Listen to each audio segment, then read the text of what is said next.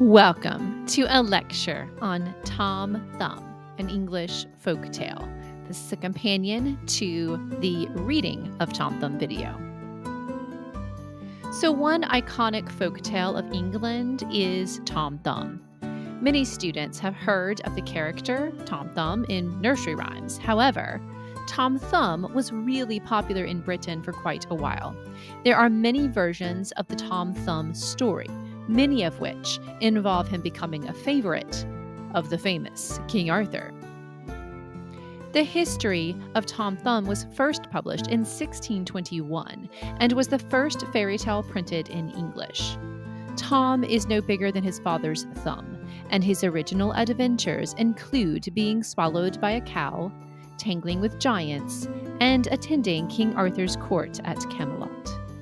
The earliest allusions to Tom occur in various 16th century works, where Tom is cited as one of the supernatural folk employed by servant maids to frighten children. Tattershall, England, is the supposed home and grave of the original and supposedly real Tom Thumb.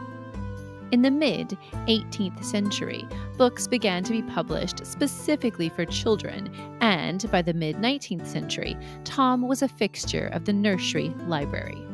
The tale took on moral overtones, and some writers rewrote questionable passages to be more child-appropriate, though there are still plenty of Tom Thumb tales published with adult-style vulgarities.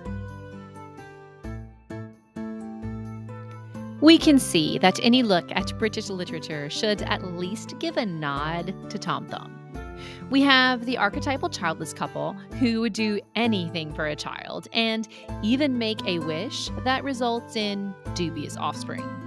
We have the mythological nod to creatures which are supernatural and cannot be explained. Maybe we even have an anthropological nod to dwarfism. We have a series of adventurous escapades in which Tom is a slippery and intelligent character who outwits everyone, just as everyday people may have imagined doing in the 1600s. Any portion of this tale is silly today, but that's a nod to the art of storytelling, particularly in taverns after many drinks. Acted out with some ad-libbing would certainly make it more humorous than when the story is simply read.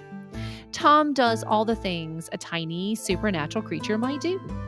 He helps his family, he brings his family prosperity, he outwits thieves, finds himself in the stomachs of some animals, and then returns to his loving family.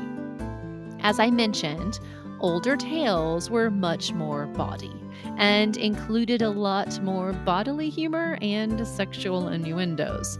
Plus, there is the old standard of back in the time of King Arthur. Tom is a parody of ancient chivalric knights in a Chaucerian satire style. Gradually, Tom, like many other original fairy and folktale characters, has been cleaned up and remade for children, but the setting, characterizations, and style still give us a view into the life of the working class 400 years ago in England.